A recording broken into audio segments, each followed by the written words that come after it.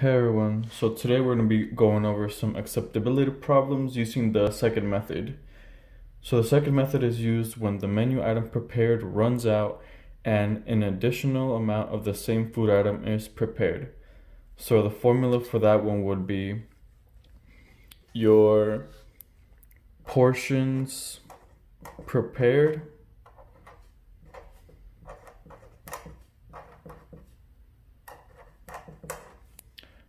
plus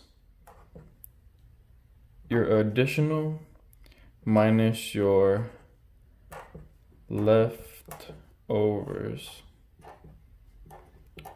So your additional is going to be how many more portions you made of that same product. So then you're divided by your head count or your actual fed.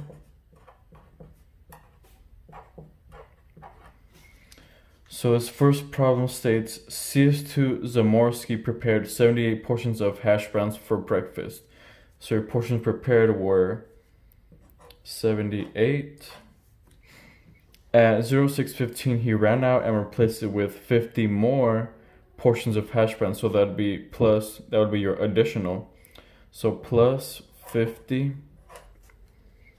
At the end of the meal, there were 7 portions left over. So minus 7. The total number of personnel who came through the line was 153. What is acceptability for hash browns? So you divide this by 153. So first you're gonna do these top numbers. So 78 plus 50 minus 7, which equals 121, and then you're going to divide that by your head count, which is 153.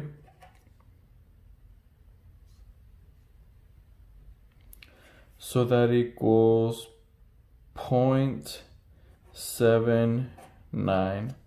So we're always going to do it to the hundredths place, which is just these two numbers. So since acceptability is always in a percentage, you're just going to multiply this decimal by 100, and you're going to get 79%.